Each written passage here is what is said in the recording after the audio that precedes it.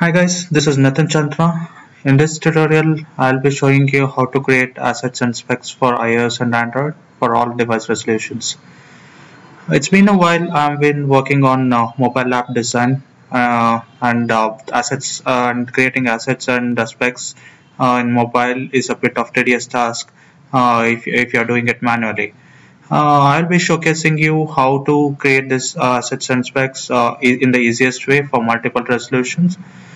So let's get started. I'll be using PNGExpress. Oops. I'll be using PNGExpress for creating the assets and specs. PNGExpress is a plugin for Photoshop, which helps to create assets and specs in the easiest way for multiple resolutions, and it comes for Mac and Windows, and it works with Photoshop CS5 to CC 2015. So it has quite a good features where you can export you can export assets in PNG or JPEG, or you can export using SVG, which helps in Android and web also, and you can create specs in the easiest way. Sometimes you can export the JSON and HTML part of it also. So let's get started how to make use of this PNGExpress and create assets and specs. So first and foremost thing, I will be opening a PSD file where I have a mobile app design of navigation. So before starting that, you can have a look at iOS design guidelines. Um, you should be aware of the guidelines, like what kind of resolutions need to be provided for which kind of devices, iPhone 4 is having a kind of 640 to 960, and iPhone 6 Plus is having 1080 into 1920. And what are the terminologies we'll be using for that one for assets, for iPhone 6, we will call the asset creation as 3x, where the asset will be of 300% of the original size, and for the iPhone it is 1x, and iPhone is having something on the incremental basis. They've increased the resolution of it also. So for the first beginning, iPhone had a 1x size, and later iPhone 4 had 2x, and it continued like that, and now the assets will be of 3x resolution. So you will get aware of this once you start providing the assets to the developers. So you just have a look at it, or look at this blog, which I will be posting in the description below. So yeah, we have opened okay, a Photoshop file. Okay, okay. So this is a Photoshop file which I'll be creating assets and specs. So this is a navigation system, which is like a simple navigation where it is having icons and fonts and colors and stuff like that. So to provide this design to the developers, you need to create explicit specs for this one, and what is the height of the things, what is the colors used, what are the fonts used, and all. Let's get started with this. So for first and foremost, like what is the size I've taken is 640 into 1136. So 640 into 1136 falls in iPhone 5. iPhone 5 has 2x resolution. So current resolution what I've designed is 2x. So all the assets will be built in 2x format. So from 2x degrade it to 1x also. You can upgrade it to 3x also. So currently, so it is in 2x. So let's start with creating assets to this one. So I've already installed PNGExpress on my Photoshop system, on my system. This is an explicit plugin. You can just drag and drop. The plugin, and if you're using Mac, if you're using Windows, it will be installed using Adobe Extension Manager. So let's see what is there for us in PNGExpress. So this is the PNGExpress stuff where you will be you can create assets here and specs in the same place. So first and foremost, we'll create assets. So let's I'll showcase you what is the procedure to create assets in the easiest way here with using this. So this is first and foremost, we'll create all the what all icons are there. We'll create assets are something which you need to give them explicitly, which cannot be coded. So in this, which cannot be coded, is all iconographies. So we'll create assets for this one. So you need to select a icon which you need to export as an asset. I've already auto selected the layer. So when I click on any of the icon, it will be selected automatically to that one. So likewise, so I'll select a location icon. Okay, so you can see the map icon is selected. I'll just add a tag to that. You can enter the name saying as map or anything, and what kind of asset you want to create, PNG or JPEG or SVG. You just select PNG. I'll tag it. So it start tagging to that one saying that PNG map. So for the same layer.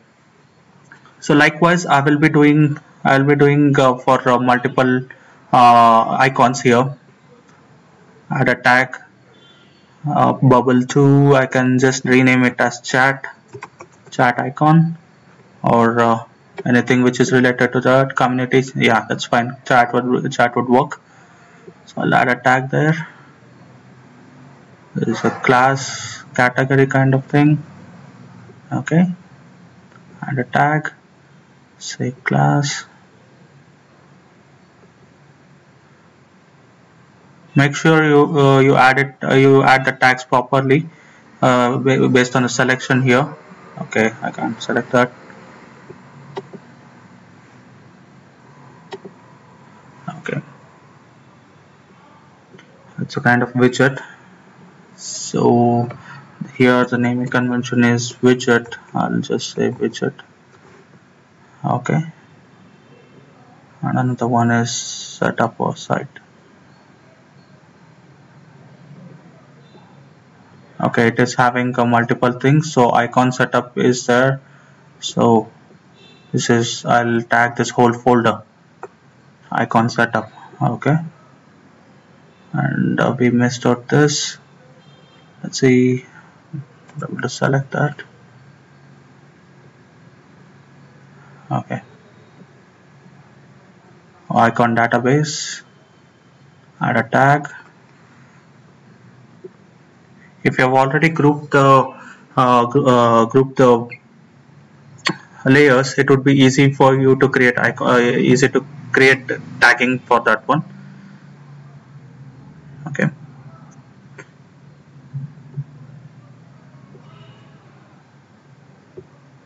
so icon note, I'll add a tag to that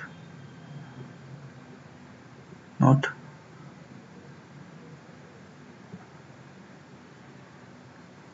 Okay, I think there was a mistake. Let's see. Okay, I'll just group it another one and add this group to this. We'll say note. Since it is this note is having 25% of opacity, if I make that one into group, that 25% of opacity would be gone. So I made another upper level group level so that I can tag it easily and say note. Okay, now it's working fine.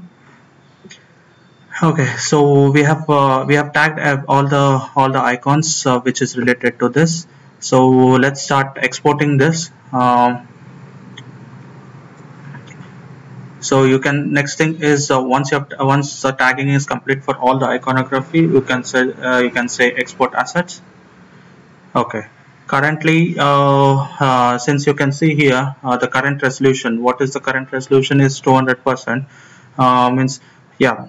If you are using 1x for iOS, you will have to say 100%. If you are using 2x, it will be 200%. If it is 3x, it will be 300%. So current resolution, what you have designed.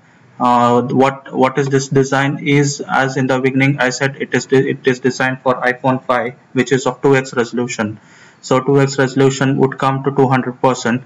So I have made current resolution as 200%. And if you're see here, the iOS and web export, normal standard is 1x is 100%, and 2x is 200%, and iPhone 6 and 6 Plus is 300%. So I've selected for all the iOS elements, and for Android you can select all the things whichever is required. This applies to same thing to Android also. If you have designed for MDPI, you have to select 100% in the current resolution. If you have designed for HDPI, you have to select 150%. So that's how it looks. So you can just select all the things, Android and iOS. You will be okay. Yeah. So export selected will only export which has been selected. But if you have already tagged all the assets in your PSD file, so you don't have to worry about which gets exported and which not gets exported. So we'll export all the assets since you have tagged. If you have tagged all the elements, it is easy to export all the assets at one time. So this will be like you can export this to whichever location you want. I'll start exporting all the assets. So once you start that one, it starts slicing all the layers and groups, and create assets out of it.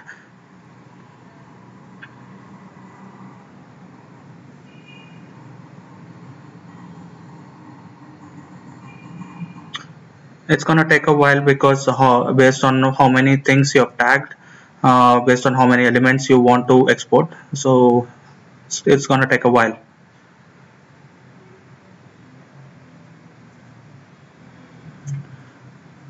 And you don't have to worry about your main PSD file, because it will be safe, and it will take the elements from that one, but you don't have your main PSD file won't be affected by this. So you'll get export complete, it's done, and the 63 files has been exported to this location. So I can show the folder, saying show the folder. So you can see here it has exported all the assets for iOS and web and Android also. So you can see here all the icons have been exported for different resolutions. Is that cool? It's so easy also. So that's for iOS. iOS has three elements, like one is 1x, 2x. See, so you can see here this is 1x, and there is 2x, and then 3x. Likewise for all the icons, it will be created. So likewise for Android also, it will be named based on the HDPI, MDPI, and XXHDPI and all. So to know more about the MDPI and terminologies, you need to go through the iOS and Android cheat sheets, design cheat sheets, to gain more knowledge on that one. For this, this is how it will be created. So yeah. You can directly provide this to the developers, so they can make use of whichever they're designing for. If they're designing for MDPI is the lowest resolution in Android, and XXHDPI is the highest resolution, which is like maybe iPhone Nexus 6 or something like that. Okay. So we are done with assets creation. So let's jump to spec creation for your design.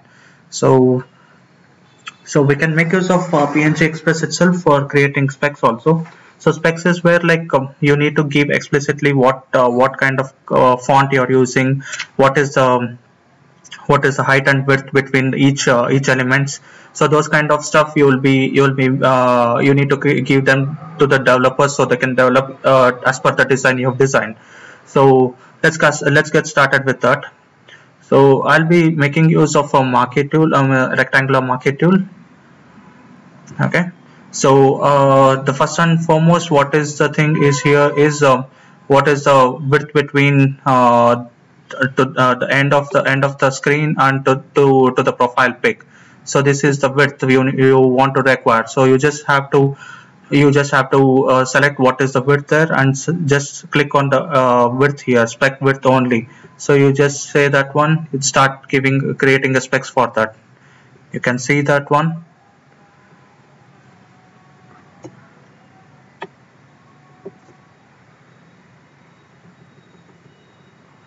So you can see there, I'll say Control D.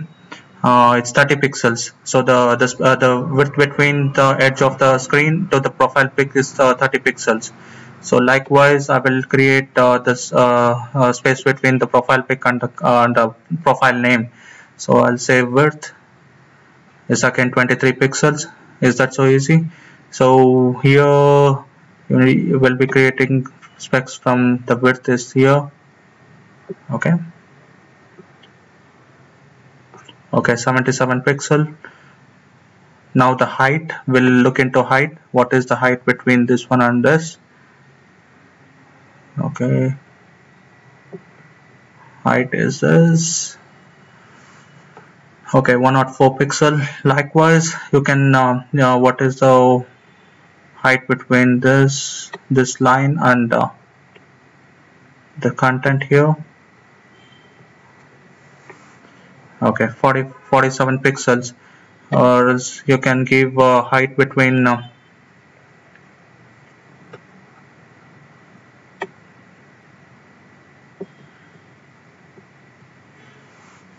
it's 45 pixels. Usually this will be taken since the content will be centerline to this logo, this icon.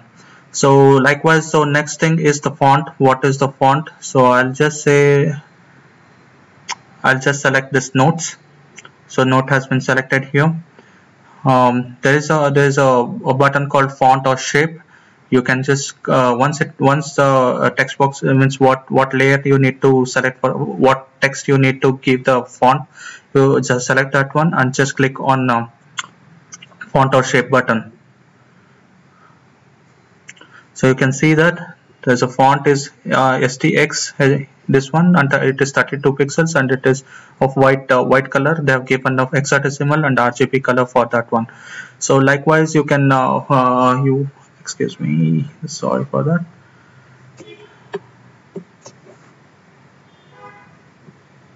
So it has created a separate it is not adding anything in your main PSD file. It is creating a copy of it and adding the stuff to this. So you don't have to worry about it. If you want, you can have a specs, or you can save this specs. You can save this specs, and later part, if you want to use it some other time, you can use it. Search and spec. Okay, here you can see that it has been added iOS 01 space specs. Our original PSD file is having just iOS01.psd. Here it has been added, it's called specs. So you can make sure that which PSD file you are adding specs and all. So I'll just save this. Later part, if you want to change any of the specs before giving up to the developer, you can change that one. I'll show you another one to add font. I've selected the font layer, text layer, and I'll just say font or shape. It's just giving again. So anything else? Okay. That's it for this today, guys. Hope you enjoyed this video tutorial. Let me know if you have any questions or challenges. in creating assets and specs. Please do subscribe. Thank you.